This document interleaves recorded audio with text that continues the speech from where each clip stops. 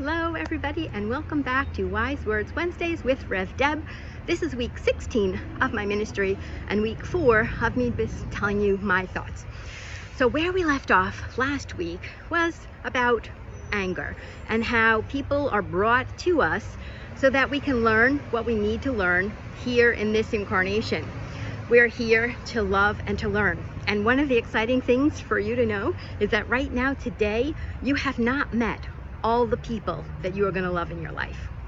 It is still out there for you. That means you're going to find friends and connect with new people. You're going to find family members. We're going to have new babies in the planet. And so we are here to develop ourselves to the best way possible.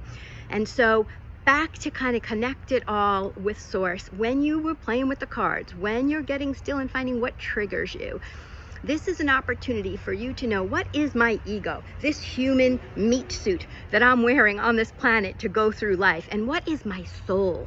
What is the thing that lives forever? Because I am energy, and we know that energy cannot be created or destroyed. It can only be transformed, and it is transformed into this life or something else when we pass on to the non-physical.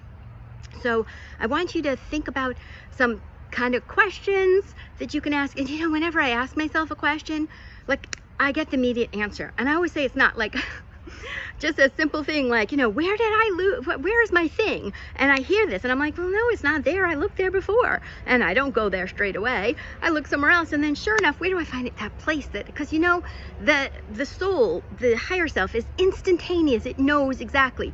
The human self wants to think about it and talk about it and whatever. I mean, we were taught in school lies. We were taught in school lies. Every country has things slanted their own way. The way the winner of the person, the school wants you to understand things. But you need to do your own internal work. We know the truth. We know that slavery was not a good thing, but somebody thought it was a good idea to bring them all over and let them build this whole country and not pay them, and then boot them out and not let them vote and all of that stuff.